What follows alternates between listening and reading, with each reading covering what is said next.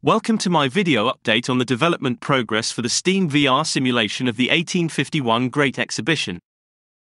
Entering the transept and moving towards the crystal fountain where the nave and transept cross, we can look up. The ceiling of the nave and under the lead flats either side of the transept is 64 foot above the ground floor and 40 foot above the gallery floor. This allows for large hanging displays.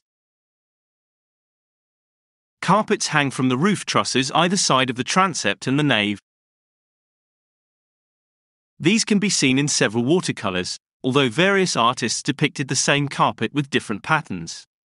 Within the simulation, we have tried to match the size and location of these carpets, using patterns of a similar general style. Here on the gallery at the northwest corner where the nave and transept cross is one end of the glass section, hence the chandelier hanging here.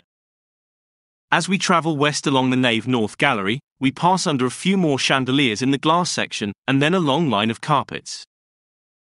About halfway along the western nave there is a gap in the carpets. We are now in the area where musical instruments are displayed. 3 sections here have canvas above them, presumably to protect the exhibits underneath.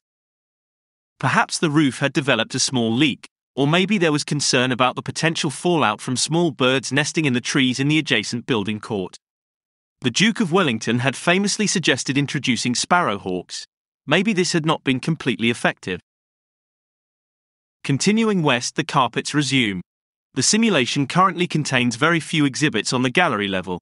One exception here is the Tempest Prognosticator, which we introduced in video 39.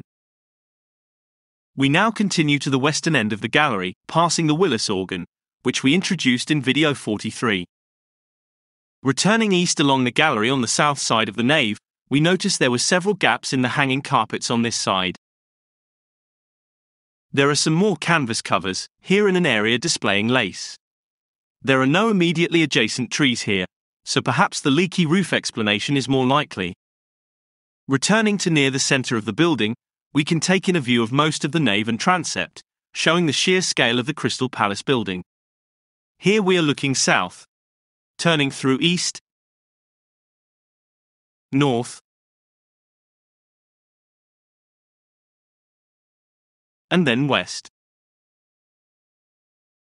Watch out for my next video, which will continue to add to the contents of the exhibition.